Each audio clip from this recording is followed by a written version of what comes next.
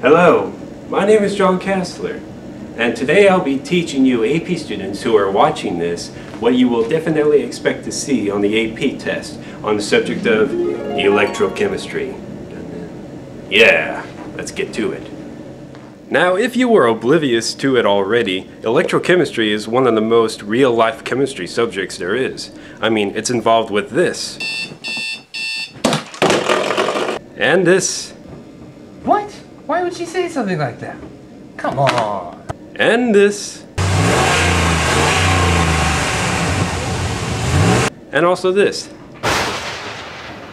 Ow! Okay. Now, let's talk about what's going on here.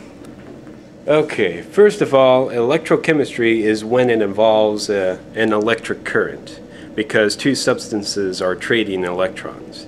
Now, the name of this type of reaction is called redox, and it involves two substances, a substance that is being oxidized and a substance that's being reduced. Now, when a substance loses electrons, it is being oxidized. And when a substance gains electrons, it is being reduced.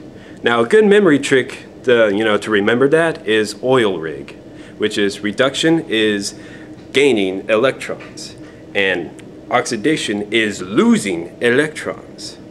Little memory trick right there. You should use it.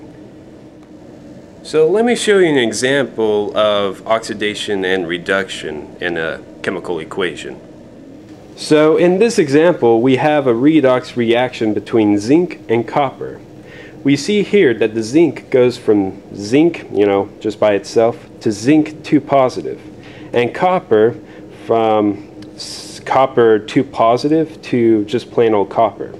This tells us that the zinc is being oxidized because it lost 2 electrons. And it also tells us that copper is being reduced since it is less positive than it was before, thus gaining electrons.